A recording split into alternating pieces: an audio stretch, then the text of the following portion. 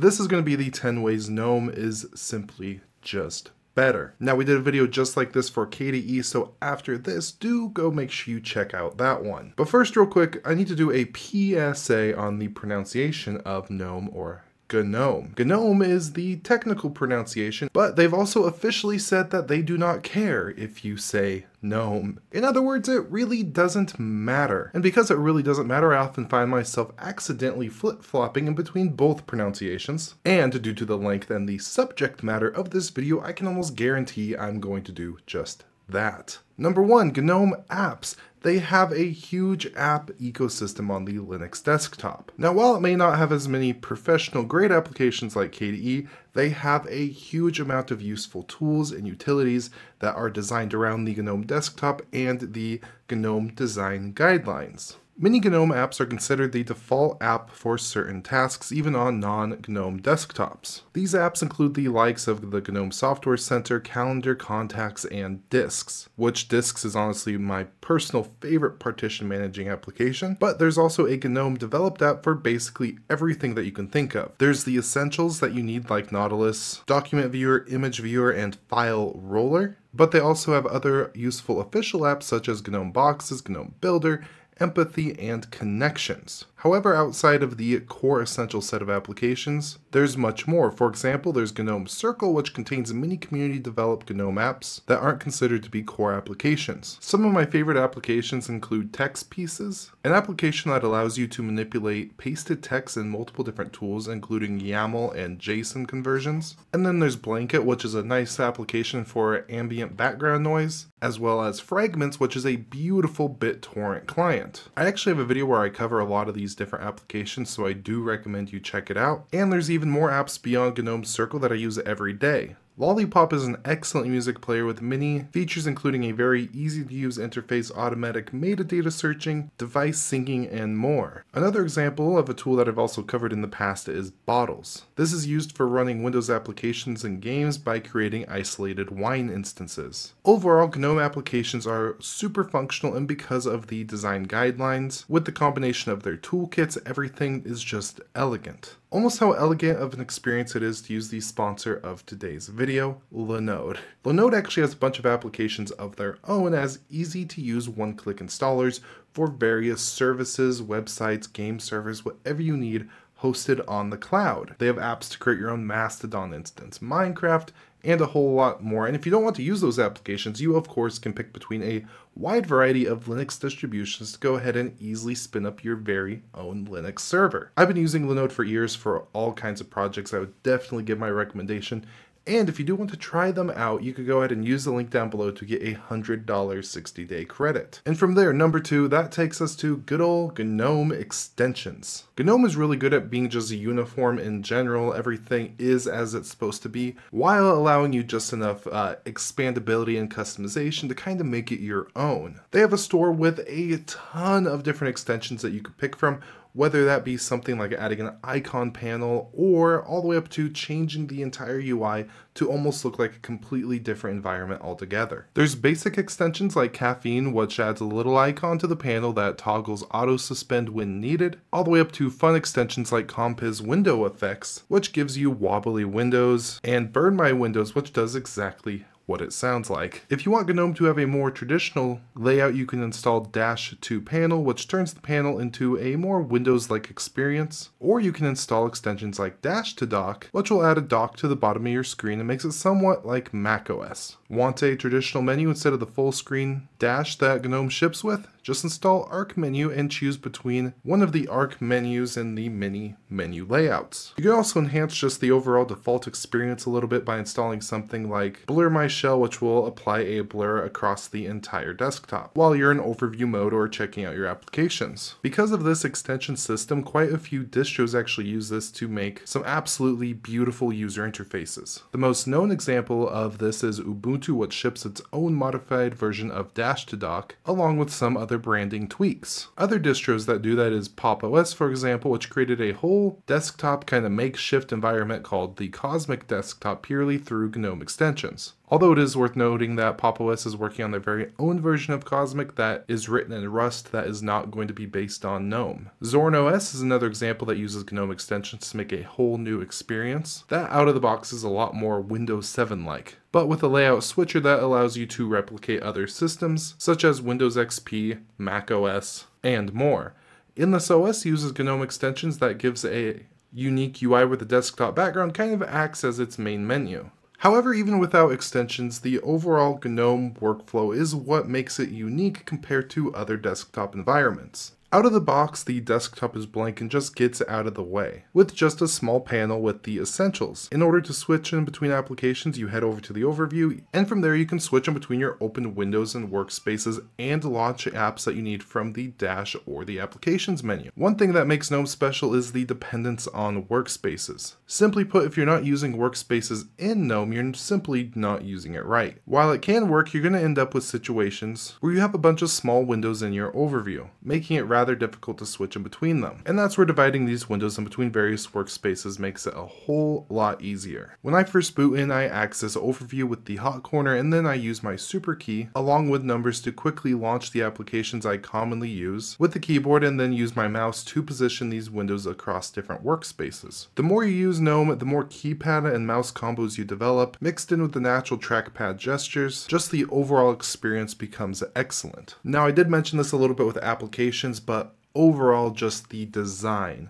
of GNOME is remarkable. If you learn how to use one GNOME application, you basically know how to use all of them. This is thanks to libaweda, which gives GNOME software a consistent look and feel among all the various applications. And this is done by standardizing style sheets and widgets. They have their very own human interface guidelines, and these guidelines include everything from the app name and icons to navigation and adaptiveness. It also has guides on how to use virtually every type of widget you'll need, as well as what situations you're going to be needing them. Granted, some applications that haven't been updated in a while, such as Rhythmbox, won't really be following this, thus it won't really have the best user experience, like why is this the default in Fedora? However, any modern GNOME application that has been updated in the last year looks great and is probably very easy to figure out. Just look at the latest Nautilus redesign. It's fast, sleek, and very intuitive to use. Outside of the apps themselves, the GNOME desktop in general is very well designed with everything polished and well thought out. Just look how general GNOME development works. Before adding any new features, everything is discussed in a GitLab issue with different design mockups and design discussions before it's even considered for inclusion within the GNOME desktop. Even outside the desktop, many GNOME apps have planned mockups too before being implemented into the app. Even if you aren't into GNOME, it's very interesting to read these discussions and learn how software is designed. So number 5, GNOME seems to be the most widely picked desktop environment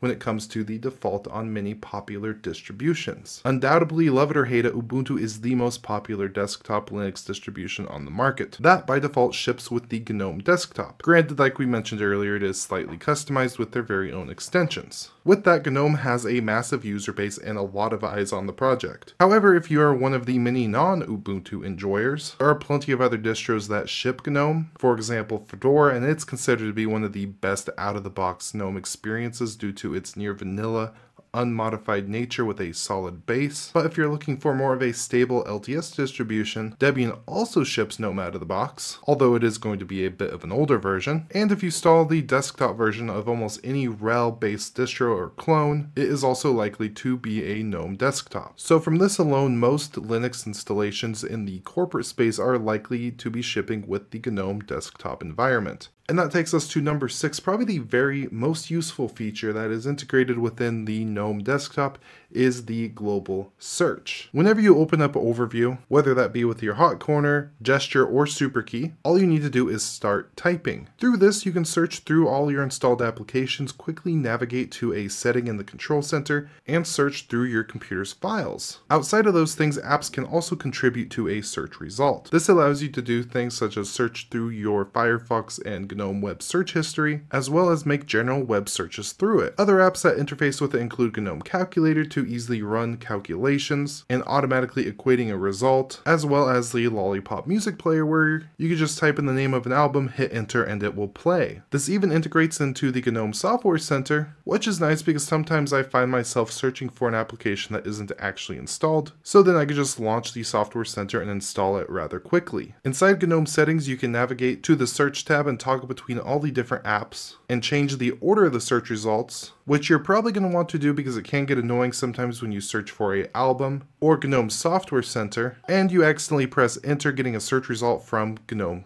characters. Number 7, GNOME is designed with multiple types of devices in mind and easily adopts to all of them. This design philosophy started in GNOME 3's development with initiatives such as unified header bars, which were a much better experience on devices with touchscreens due to you being able to press buttons on the title bar instead of navigating through things like file menus. This has already made GNOME a great option for touchscreens, but other types of devices have been getting better and better for supporting GNOME. For example, modern laptops with decent touchpads work beautifully with GNOME thanks to the excellent gestures it supports. You can swipe up with 3 fingers to go to overview, swipe left or right with 3 fingers to switch in between your workspaces, and overall it just creates a very fluid experience. On top of that, GNOME has been pushing for better support on Linux phones. This all started with Prism's Posh UI for the Librem 5, which was heavily integrated into the GNOME ecosystem and shared many contributors across both the projects. While Posh isn't technically part of the GNOME desktop, it uses the same design philosophy, a very similar layout, and ultimately contributed to LibHandy, a library that allowed apps to be adaptive to working between the phone and the desktop. LibHandy eventually evolved into LibOida, which is what many GNOME applications use today for its beautiful looks and great adaptivity. On top of that, recently GNOME developers have been working on mockups of GNOME Mobile,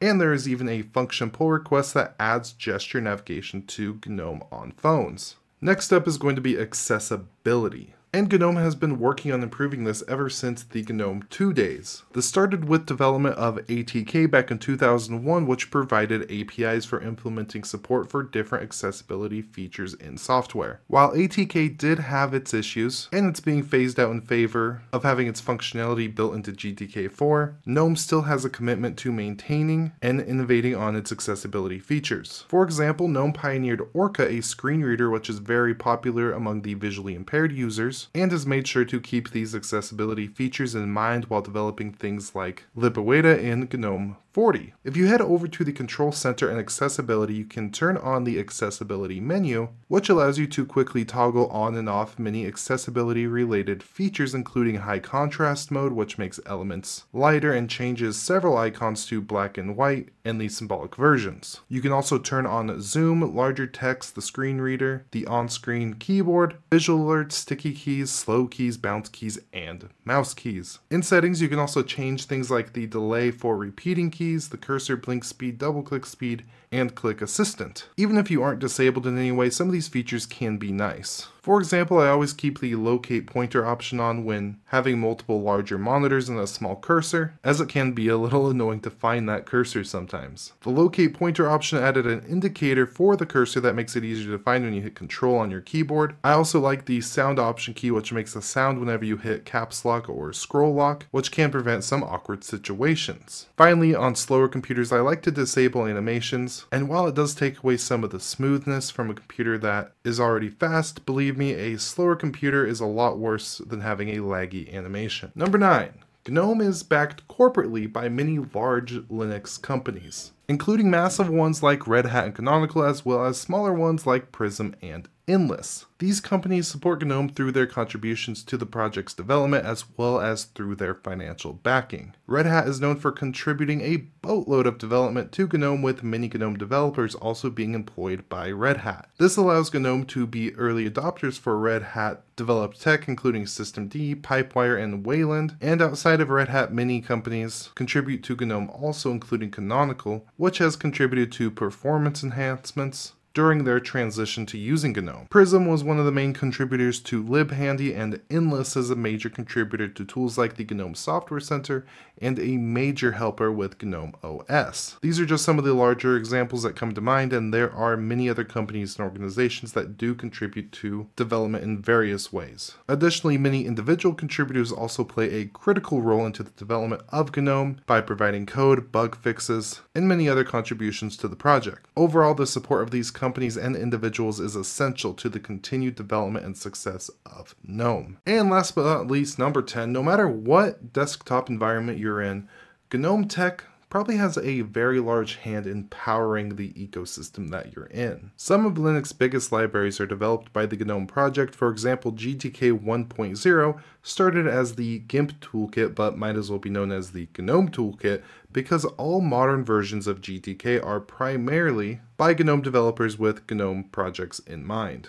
This is a big deal because a majority of Linux native applications are actually developed in GTK, with Qt coming in a close second. So if you're forced to purge your Linux system, for example, of either GTK or Qt, it would probably be easier to purge Qt because many big platform apps use GTK as a backend or have an option for it as a backend, including Firefox, LibreOffice, Thunderbird, and GIMP. But other libraries closely related to GTK are essential to the desktop. And this includes glib, which is a low-level library responsible for managing advanced data structures, threading, and other low-level features. GNOME also has a huge part in starting the development of Flatpak, which is revolutionizing app distribution on Linux. On top of that, many other desktop environments are based on GNOME or built around GNOME Tech. For example, Mate is a continuation of GNOME 2 due to the controversial launch of GNOME 3. Cinnamon is built on top of GNOME 3's codebase originally to provide a more traditional desktop. Pantheon's window manager is a fork of GNOME's Mutter window manager, and Pantheon is also primarily made with GNOME libraries. And finally, Bungie 10 uses GNOME components and is basically an alternative shell on top of GNOME. Although that is changing with Bungie 11 soon, as it's going to be rewritten in EDL instead of GTK, distancing itself from GNOME. And those were just 10 ways GNOME is simply just better. There's going to be a version of this video for tiling window managers coming up very soon, so do make sure you subscribe, and if you have not seen the version of this video on KDE, I do highly recommend you go ahead and check that out.